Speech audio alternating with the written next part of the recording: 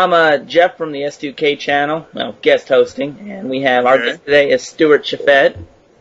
And yeah, I'm not really good at this, so you guys got to give me a minute here. We have Charlie and Jman with us. So we're going to ask him some questions, and Charlie, would you like to go first, since you probably have the better questions? I do I? Oh, thank you. You probably do.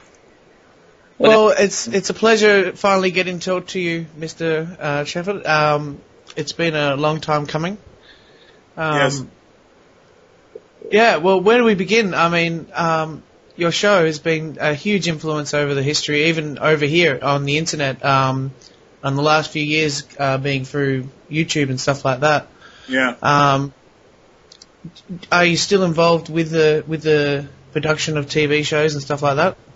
Yes, doing TV shows, not really doing too much on computers and technology right now. I did that show for 20 years, and I think that was enough. So I've taken a bit of a break from that. And, when I stopped in 2003, I guess things had gotten a little boring actually, and it was also the period of the .com bust when it was getting a little bit tougher to get money to do these kinds of things.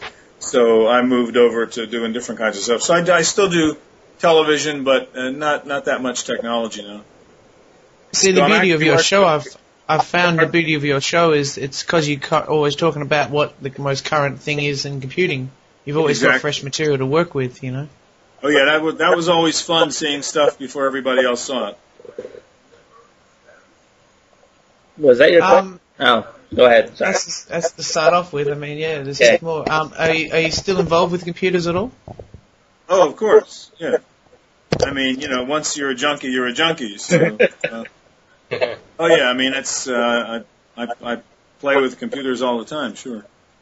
And nowadays, I mean, not any sort of digital personal devices. Yeah, I'm a gadget junkie, sure. What other hobbies are you into? Like, are you a big fan of music or?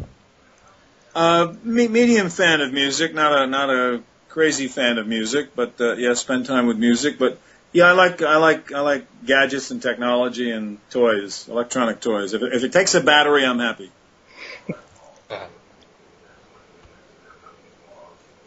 Shall I keep going, guys, or anyone want to come in here? Yes, I guess I got something. I was just wanting to know, how did you guys start Computer Chronicles? Like, I've tried to look it up on Wikipedia. I can't figure out. I mean, how did it start?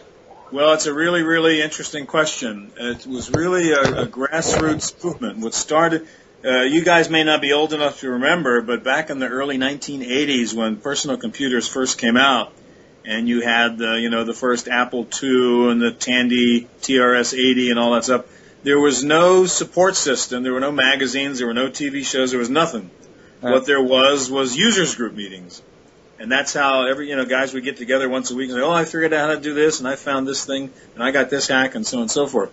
And I was living here in the Bay Area, in the San Francisco area at the time, and I got the idea and I was running a television station at the time, of actually televising live a weekly users group meeting, so that instead of 30 guys in a room sharing this stuff, you could have thousands of people sharing this information.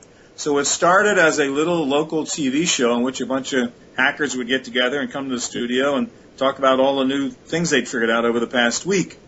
And even back in the early 80s, it was pre-internet, but you still had bulletin board systems going. And the guys on the BBS started talking to each other. And I started getting, actually the TV stations started getting phone calls from other TV stations around the country, who were getting phone calls from gadget geeks in their community saying, we hear there's this damn show on the air. We want to watch it. We want to go to this meeting, too. And we figured, well, guys, this is a good idea. So we went out looking for some money and found some sponsorship money and turned it from a local show into a national show. And literally by just answering the phone, we never tried to sell it. It was on like 35 cities to begin with. And it ended up in over 200 cities in the United States and over 100 countries around the world. Awesome. Yeah, it really was. Let's see. It was really driven by people just saying, "This is cool. I can't get this anywhere else." Well, yeah, I'm 20, so by the time I watched your show, it was 98. I think I really started watching. I've been in a computer since I was about 5. I've been Commodore 64. Oh yeah. I still have a couple of Commodore Amiga computers. I have one. I have an Amiga 4000. Yeah. Hanging around. But yeah. I have so much old stuff. I could open up my own museum. I don't know what to do with it all. I got really old video game consoles and old PCs and old computers. So do we. We're all collectors here, except for I know. See, every time I would upgrade a computer, I'd always pull the old one apart, and yeah. Yeah, of course. In fact, I have here one of my favorites is the original laptop computer, which was the HP Portable from the 1980s sometime. And I was the first guy that ever used a laptop on an airplane. People would walk by and say, "What the hell is that?" And it was a great little machine. It had no hard drive. It had all the software in ROM, and so it was fast as could be. And yeah, I mean, I was working on airplanes before anybody ever thought about this, and I still have it, and it works. Wow. It's amazing how they built to last like that. And it sold, I think, it was, a tiny processor, tiny memory. I think at the time it sold for like $5,000. I was just amazed. I looked back in the 80s and how expensive these computers were and how people were just able to afford them. I mean, sometimes... It was expensive. Yeah, I think. Compared to today, I can get a laptop for, good $800. But keep in mind, at the time, I mean, it was such a revolutionary tool. And, especially when considering the software. I mean, when you had things like spreadsheets, these computers were worth their weight in gold because you could do things so much more efficiently. Yeah. I mean, it was a large degree. It was really spreadsheets, the old VisiCalc that really pushed computers because it was a fantastic software application that nobody had ever been able to even imagine before. I still have the original VisiCalc software from the Apple II. Wow. The very first spreadsheet. It's amazing how far we've come. Oh, it really is. I sort of mess around on the computer now, and you're watching video and audio and all this stuff, and I think, wow. I mean, I remember when I first went online with my TRS-80 computer at 300 baud, and you could watch the letters form one letter at a time. Yeah. And now we're watching. Well, that brings me to the next question. With the new iPhone release, do you think it was the biggest thing we've had in the way of next step up in technology since the Macintosh came out back in '84? Well, I must admit, I just finally bought my iPhone 3GS. I've never. It's a long story, but I've had my quarrels with Apple and Steve Jobs over the years, so I very reluctantly move into Apple products. But I must say the iPhone is one of the slickest gadgets I've ever seen in my life. It's quite fantastic. Do you think it's summed up where we've moved in the direction of computing in the last 5 years or so, since like 2004? Well, it does in the sense, I mean, you make a good point. I mean, it's not really a phone. It's a portable wireless computer, and you happen to be able to make phone calls on it. But I find in the way I use it, I mean, the phone is just almost sort of one minor aspect of it. It is, I mean, the software execution on that iPhone is just brilliant. It really is. I mean, I've been, obviously a cell phone user forever and, constantly looking for the latest, best gadget. And I look at every single phone out there, and the way the iPhone works is just really superior. I think it is cutting edge. I mean, the only thing maybe it's out there, I don't know yet. I mean, I would like to see a physical keyboard peripheral on it to solve the problems of the on-screen keyboard if you really want to do, a lot of data entry. But other than that, the way the thing works and the App Store and all that, I mean, it's just incredible. Matter of fact, I was traveling a couple of days ago, and I'm a big baseball fan, and I was just dying to watch this one baseball game, and it wasn't on TV, and I couldn't get it anywhere, and I just bought the MLB app on the iPhone, and I was watching the damn baseball game on the iPhone. Fantastic. I mean, you can do anything. It's amazing. Mm. Yeah. And the way it handles email is fantastic. I mean, I've had, before the iPhone, I had a Palm Trio. Yes. Which was pretty state of the art when it first came out, but I mean, iPhone kind of leaves it in the dust, really. Yeah, definitely. I had a Palm Trio 750 a couple years ago, and that just really blew me away. Just seeing the iPhone just a couple days ago, the newest one, and that just Yeah, I mean, it's just Yeah, it just works. I mean, it really, really is well done, and it's pretty fast. You know, the built-in Wi-Fi is really great. As I say, the web applications are almost more important than the phone part of it. You know, it's a shame you're stuck with AT&T. I mean, that's one of the negatives on that. Yeah, I live in an area where we don't have AT&T coverage. Yeah. I have. It's open here in Australia, which is good too. Oh, that's nice. Yeah. But I'm a big fan of the. I'm a big fan of the show Cranky Geeks, and there's one thing that keeps on being repeated over and over again. It's usually the apps is what sell a device. Of course. And I think in the iPhone section, I think it really has completely blown our mind. You know, not just in a small way either. You know. Oh, I mean, it's always been the case. You're absolutely right. I mean, I just talked about VisiCalc. Really, is why the software is why people bought PCs in the early days. Yeah. But yeah, I mean, it's a weird. Computers there's no business really quite like that, where the hardware is just a platform. It's totally useless without the software. And if you establish a popular platform, I think there's no other business where. I mean, the reason Microsoft became so powerful because people just want one standard. Yeah. They don't want 5 different things to worry about. The reason eBay became popular, the reason Amazon became popular, because in this digital world, it's easier to have one place to go. And so when one platform gets software support or application support, it's going to dominate because of the software, not because of the hardware. Definitely.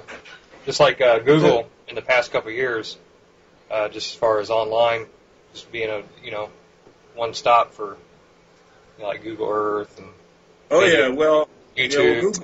Google's playing their cards pretty smart because it's the same idea. I mean, once you become the sort of the portal, the first place you go when you go online, that's tremendous economic power, obviously. Yes.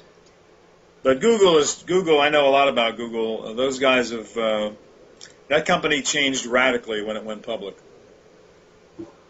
So it's not the same Google as it was back then, that's for sure, is it? Well, any company that has to have a motto, do no evil, is doing evil. You shouldn't need that motto. I knew that company before anybody had ever heard of Google, and I knew Sergey and Larry. I mean, they were smart kids that put together something really cool. But then when $1 billion ended up in their lap, and the economic consequences of every decision had big dollar signs in front of it, they started acting more like Microsoft than like a startup. Oh yeah, that. And you can see they're definitely bringing up the rear in the sense of what they're developing now. Besides just the online cloud applications, you've also got whispers of a new operating system coming out by Google. Oh, absolutely. You've got them joining that union group against suing Linux, users and stuff like that. Yeah, no, absolutely. They have so much money. They're the Microsoft of this decade. They can do anything they want, really, and they have huge power, as Microsoft had with Windows and with Office, to take advantage of the position with their customers by way of the search engine to do a million other businesses. Should Microsoft be worried about Linux at the moment? I think it's starting to get to that point yet. Well, I think Microsoft has been worried about Linux, for a long time. Linux has taken a big chunk out of Microsoft business in certain areas. But I think I think there's a limit to how far Linux can go in attacking Microsoft, certainly on the operating system side. Linux has been around for a while. It hasn't really hurt Windows that much. I think they're more concerned with Google directly in a way than they are with Linux. That's why they made that 10-year deal with Yahoo. Yes, exactly. But yeah, I gotta agree with you on that. I tried Linux for a little while, and it doesn't compare to Windows. It's just something about Windows that I like. Yeah, Linux is nice. The first netbook I bought with Linux on it. I figured, why not? And it was just too much of a pain, really. Yeah. And I kind of agree with you on that whole Apple thing, but my problem with Apple is they have this thing where they think they're better, they're more trendy than everyone, and I don't like that. Well, Apple is a religion. It's not really a company, I mean, I bought a Zune. Everyone I know owns an iPod. I'm like the only person with a Zune. Proud of you. Very proud of you. Thank you. I like it. I mean, for 14 but they're extremely clever at marketing. They're extremely clever at advertising.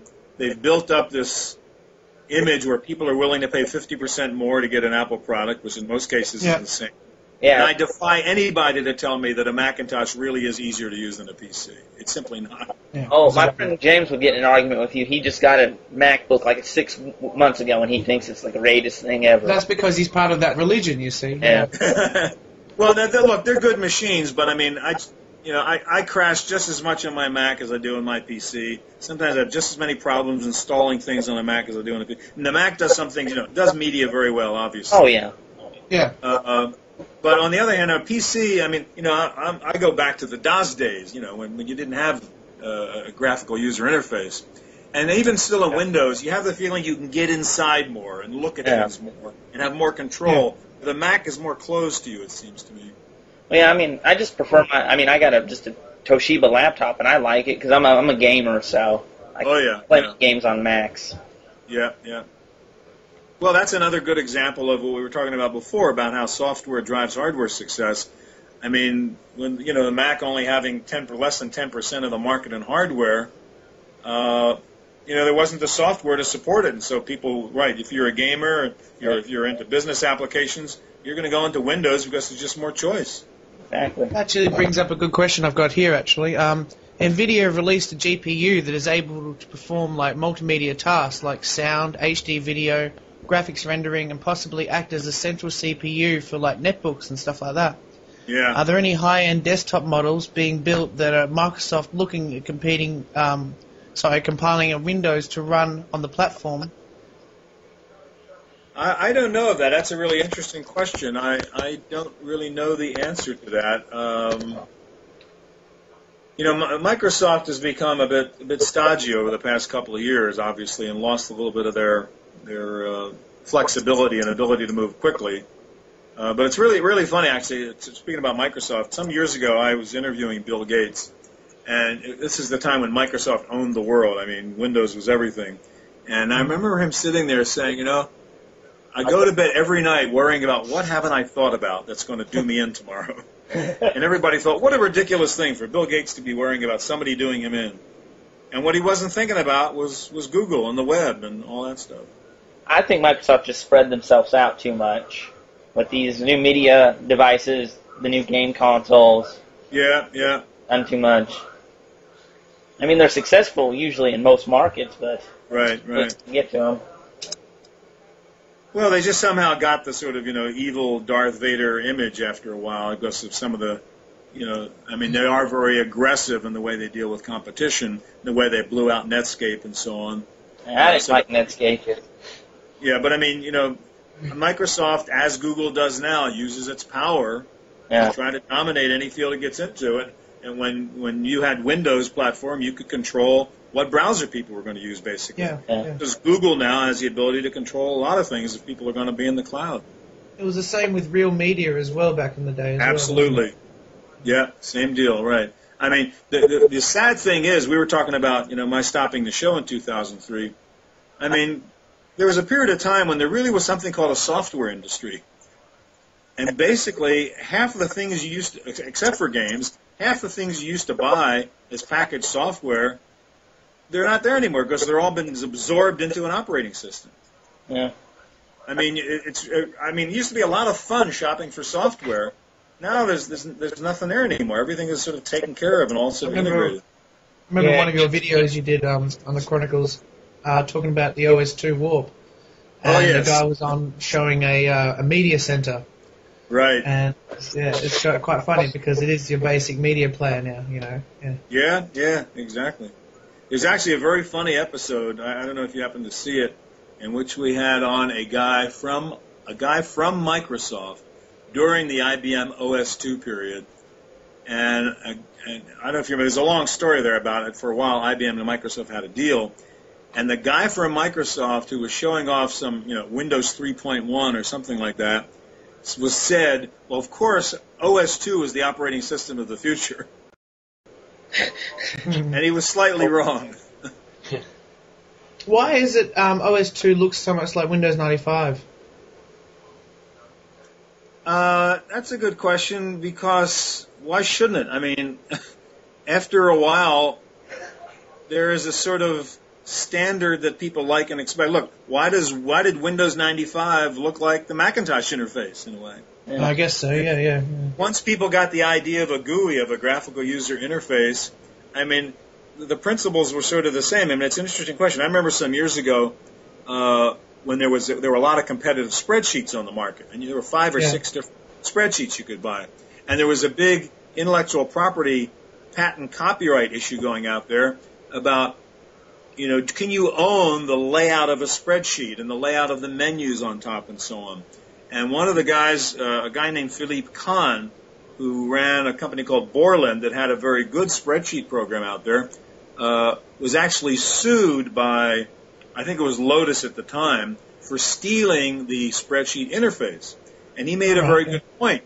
He said there are certain things you can't own. He said, can you imagine that if you come out with a car, you're going to tell me that Ford owns where the clutch goes and where the brake goes and where the steering wheel goes? Yeah, and where the wheels go. You can't do that. There are certain standards that simply have to be accepted, and people have the right to use those. Well, I think everyone just took the idea from the GUI. I mean, like they're designed from Linux, because wasn't Linux the first one to come out with a GUI? No. There was the Xerox. Xerox was the first one. It was Xerox PARC. Linux. Really. I don't know what I'm thinking. Yeah. I meant Xerox, but yeah. Oh, yeah, they were the first ones. And, of course, I mean, frankly, Apple and Steve Jobs stole it from Xerox. Yeah, they did. They just, well, at least, I mean, they just took it. Absolutely. But absolutely. It's the guys at Xerox PARC that developed the GUI and the mouse interface and all that. Sure. Didn't they pay like $10,000? Peanuts, yeah. Yeah. Okay, there's one more question I've been personally wanting to ask you, Stuart. Sure. Okay, as you're aware, talking about something quite complicated and making it understandable for a non-average computer person, or like the average non-computer person, you know what I mean? Yeah. Lately there has been like a boom in like game reviewers on the internet and stuff like that, who are like starting to find their voice and sharing lots of advice and stuff like that in that department. Right. What advice have you got for like people, who are doing these shows, trying to relate this complicated, kind of technical jargon to a wider audience who isn't, so much game related? Well, even maybe game related but not technical related, but just trying to translate it down. Well, that's the real challenge, and I think you suggested earlier, that was, I think, one of the things I'm proud of what we do with Computer Chronicles. I mean, that's the whole point, is how do you explain complicated things to people who don't have the ability or the time or the patience to deal with complicated stuff. And in the early days, you really had to know how to, take the computer apart and figure out an awful lot of things, and you had to install, drivers and flip dip switches and on and on and on and on. Yeah, and even breaking that down to semi-complicated talk is still hard, Yes, absolutely. That's a real challenge. I mean, the good news in a way is, technology really has gotten so much simpler than it was. I remember there was a time, we were talking to, I think it was Macworld magazine at the time, about becoming one of the sponsors of our show, and had a very interesting conversation with the guy who was the editor of Macworld. And he said, we're really worried about our business. And at that time, I mean, computer magazines were really big. And he said, I used to be in the photography magazine business, and there used to be 30 magazines about photography, and now there's about 2, because cameras, you don't have to know anything about a camera anymore. You press the button. In the old days, you have to know about aperture and this and film speeds and so on and so forth. And he said, when things get simple, nobody needs magazines anymore. Nobody needs these things anymore. And to some degree, that's happened with computers, where or most technology, which is it is relatively simple. Yeah. Even if you're a gamer, you don't have to know a lot, to take advantage of most of the stuff. But it's really, really difficult to. I always thought of myself as like a UN translator, translating geek talk into normal talk, so that people could understand what the hell you were talking about when you had to deal with complicated subjects. And did you understand what the technical people were talking about all the time, or? Yeah, well, I mean, it was another interesting example of that is, there were, when we would have guests on the show, it was classic. If we'd have on some mid-level guy who was a programmer or a developer of some sort, he could come in and whiz through demonstrations and explain everything.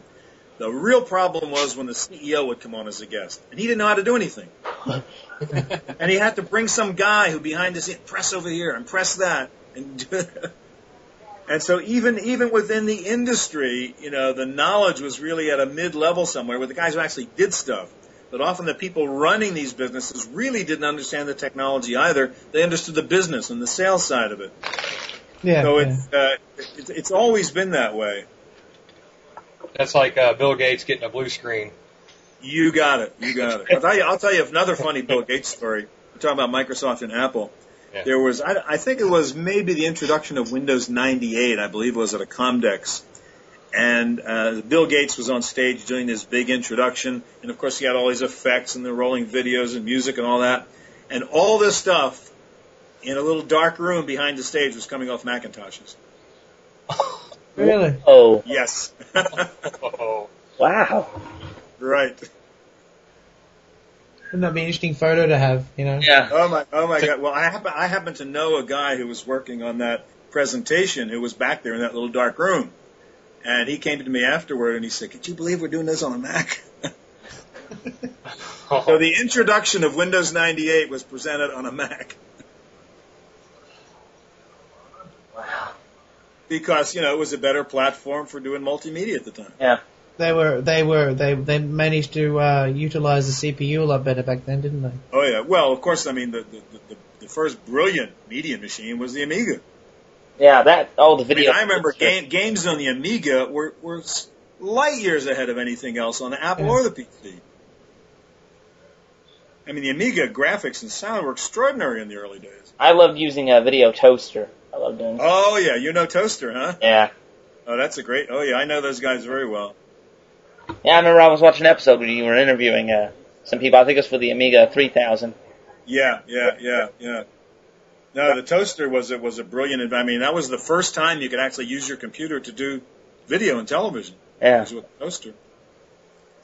But think of that too. I mean, when that Toaster board came out, that was about $5,000 for the card. Yeah. As you say, in your $400 laptop, you can do video editing all you want. Yeah. Well, it was like $200 just for a meg of RAM back then, wasn't it? Yes, exactly. I remember paying, I don't know, hundreds and hundreds of dollars for a 10 megabyte memory card for a PC. Hey, you can go out and pay $20 to get a gig or two of RAM. Yeah, exactly. Yep. Well, I mean, that's all good news, isn't it, that these things do get better and cheaper? Yeah, that's good. They sure do. I mean, thank goodness. I mean, that we can buy, as you say, a pretty damn good Toshiba laptop for under $500 now. Well, actually, it's $800, but yeah. Whatever, but I mean, it's really unbelievable. Yeah. Stuart, have you ever been to the Computer Museum? Oh, of course. What do you think of it, like, in comparison to your experience over the years of computers? You talking about the one here in the Bay Area? Because the original Computer Museum was in Boston. Okay, yes, that's the one I was. And the original Computer Museum was a Digital Equipment Corporation outside Boston. That's a history. I mean, the guy who ran DEC, DEC, Digital Equipment Corporation, was like the rest of us. He collected all this junk, and he had a garage full of stuff. And he actually went to somebody in Boston and said, "We should turn this into a museum." And the museum started in his house. And then at some point they took all this junk and they moved it over into this computer museum in downtown Boston. But they went out of business, and then they moved all that stuff out here to California. And during the dot-com bust in about 2002, when lots of companies went out of business and there was all kinds of empty offices, they were able to buy this huge building for like $1 million, whereas before it was worth $10 million, and that became the home of the Computer Museum here. That's different, by the way. There's also something called the Tech Museum here in San Jose, which is different from the Computer Museum. The Computer Museum has great stuff. And the Tech Museum, I imagine, is also like home application devices and stuff, yeah? It's more sort of a general science-y kind of museum, but the Computer Museum has all the old toys. And in fact, if you go to the Computer Museum, they actually have they have old pieces of video from my shows explaining some of the stuff. Oh, that's cool. There's also a very interesting exhibit in Albuquerque, New Mexico. Most people don't know it, but Microsoft actually started in Albuquerque. Yeah, I remember. And there's a museum there that actually has some really great stuff of the early days of what was that, the Altairs, or? Exactly. Was there a computer crash in '83, or was that just the video game crash? Because I know no, that was just the video game crash. I don't know. That was video game crash, yeah. Because that's when the computer market boomed right there. Right, yeah. No, the early '80s when everything started happening, sure. I mean, I got my first computer, early, probably late '70s maybe. I think I got my first TRS-80 and my, what was the very other one? There was the early Commodore 64, probably 1979. Yeah. Oh. Oh, wow. My first computer was in 1985, the Amstrad 1512 ST. Oh, right. Yeah. You guys had those European computers, yeah. Oh, you had millions of choices in those early days, and everybody was, trying to figure out what was going to work.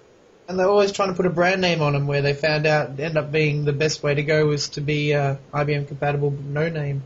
Yeah. Yeah. Well, I mean, that's an interesting story too about sort of business people classically talk about Apple and Steve Jobs and what a mistake they made by thinking of themselves as a hardware company instead of a software platform, an operating system company. And had they not gotten trapped in thinking we build boxes, they could have become Microsoft. They could have become Windows. Oh, yeah. I mean, if they'd been willing to go out and license the Mac OS, you would have had all the Mac clones out there, but they never wanted to do that. For a short period of time after Jobs left, they did. Yeah. And when Jobs came back, they stopped doing that. Because you did have Mac clones for a couple of years back in the late, maybe early 90s, I think. Yeah, I remember the mid-'90s, Apple just success was terrible. The thing that amazes me with the Mac is just how similar to the iPhone it is when it comes to its release. There's a huge outburst of a buy right at the very beginning. Yeah. There's all these weird and strange applications coming out for it that people haven't really figured out what direction they're going to go with and stuff like that. And it's just absurd how similar, they're following the pattern again, Yeah, absolutely. I don't know if you know about this, but Apple's been buying up, hiring these key game designers. There's rumors they're planning out to come with a new game console. And I try and tell people, do you ever remember the Apple Pippin? Yeah, right. If they know, and it's like, well, yeah, look that up. Yeah, right, exactly. Now, the interesting rumors about Apple now are either an e-book reader or a really high-end netbook or tablet version of a netbook. It's hard to imagine Apple's going to... laptop, yeah. Hard to imagine Apple's not going to get into this whole netbook and yeah, they've already got the MacBook Air, the $3,000 paperweight. Yeah, exactly. I reckon hey guys, I got about another 5 minutes on the iPhone and the netbook. Okay, I heard you. All right. So, anyone got any last questions? Since we're starting to run out of time. I had kind of an Apple question.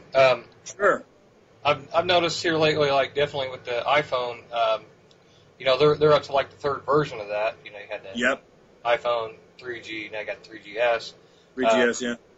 It seems pretty aggressive. Were they like that back, like in the early '80s? Yeah, I think. The computer industry is a funny game because you've got to always find an excuse for people to buy a new version of something. It's sort of like cars in a way. So it's all a marketing game. You've got to hold stuff back, and then 6 months, a year come along and say, oh, this now does something the old one didn't do. And you've got to go throw out the thing you just spent a couple $100 on and buy another one.